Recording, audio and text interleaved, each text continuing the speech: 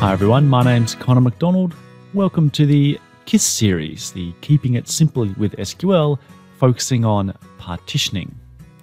Each of these sessions are quick introductory sessions into the topic of partitioning, but unlike other tutorials, these are focused on developers. In the world of DevOps, developers now have to understand some of the physical design characteristics of partitioning. In this session, we're going to look at some other partitioning options. These are examples of use cases that are less rarely used, but are still valid within the realm of business applications using partitioning. One of the things that you can do is you can have an index which is partitioned on a non-partitioned table. The way that we achieve that is using the global partition by clause when we create the index. There is no concept of a local partitioned index on a non-partitioned table because there are no table partitions to bind to. Alternatively, even if a table is partitioned, you could actually create an index which is partitioned on a different partitioning key. In this case, my sales table is partitioned by year, but my index is partitioned by location.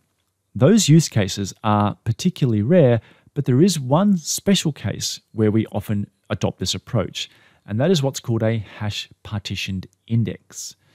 If you recall, our hash partition tables were initially designed to help with concurrency, but later on we introduced the concept of automatic segment space management, which generally solve that problem by scattering rows as they're inserted all over the table areas. Indexes, however, remain a problem when it comes to high concurrency environments, in particular if you're using a common example of an ascending key, for example a timestamp or a sequence value. Because indexes are always stored in order, all insertions in high frequency environments will be going for the leading leaf block. That will introduce concurrency issues and contention, therefore slowing down your application throughput. A hash partitioned index can assist in this area because what we're doing now is breaking up those index leaf keys into multiple partitions. This is the syntax we would use. For example, I would create an index called the sales primary key on my sales table, globally partitioned by hash on the transaction ID, and as we always did with hash partitions, we would choose a power of 2 for the number of partitions.